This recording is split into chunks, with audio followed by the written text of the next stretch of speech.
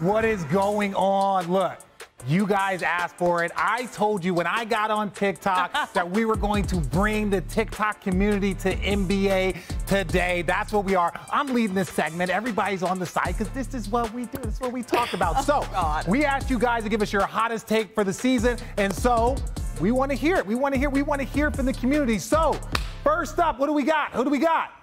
What's up, RJ? I think Herb Jones is a starter on a championship unit. He gives me Bruce Bowen vibes.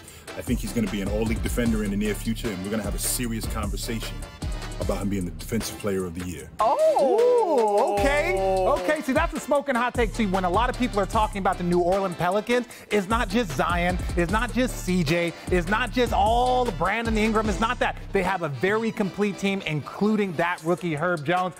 She has some issues with his name. Wait, no, I think the name Herb is awesome. So we talk about that every time we mention his prowess on the defensive end. He is a bad man, and I love it. That's a deep cut, and everybody, this is the OG. You guys asked me to get him on ESPN. He's on ESPN. All right. Who is next? Who's next? Who we got up? Who we got? 76ers will be playing in the NBA Finals this year. Embiid is extra hungry after being snubbed last year. And let's be real, all the mojo in the world with the city of Philadelphia right now with the Eagles and Phillies dominating. All right. What you got for Anna? Did you see what happened in the last two games? I'm just saying the East is stacked. I'm not mad at it. I'm not mad at Anna's take here. I think the Sixers are going to be interesting this year, but the Bucks, I think we kind of all agree, they're still in that upper echelon right now. So we brought Anna on NBA Today just for you to just you know. Actually, no, we brought her on. I saw on her TikTok she went on a date, I think, a couple of days ago. So I hope that went well, Anna. I hope it went well. We'll see your next take soon. Okay, we'll see you next. And also, too, this is the last thing I want to say.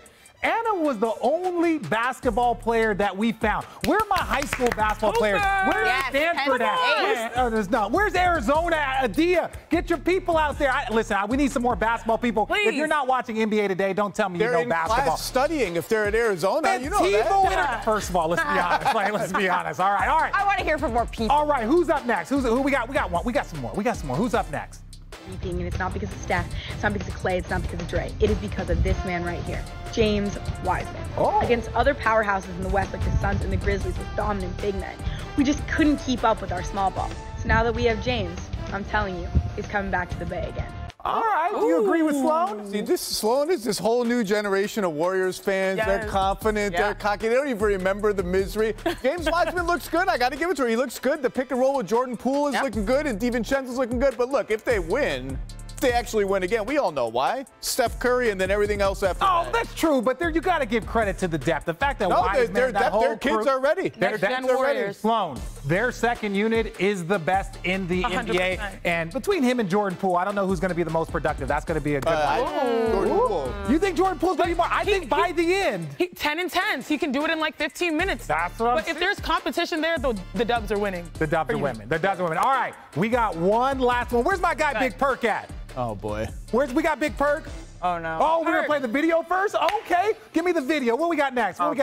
My hot take is that Kendrick Perkins can now pronounce this man's name 5 times fast. I know he put in the work in the offseason. He's ready to perform. Also, shout out Big Perk and RJ. This was all RJ's idea. Okay.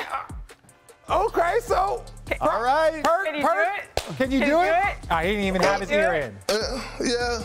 Let's see, 5 times. I took my earpiece out. Once I found out that RJ was pretty much, this was his segment, I didn't want to listen to him, so I took my earpiece out. So I didn't really hear nothing. Okay, can you say Moses Moody 5 times fast? That was a bet on TikTok.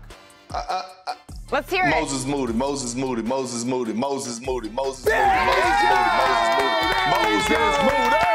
got our guy. Thank you for watching ESPN on YouTube. For live streaming sports and premium content, subscribe to ESPN+.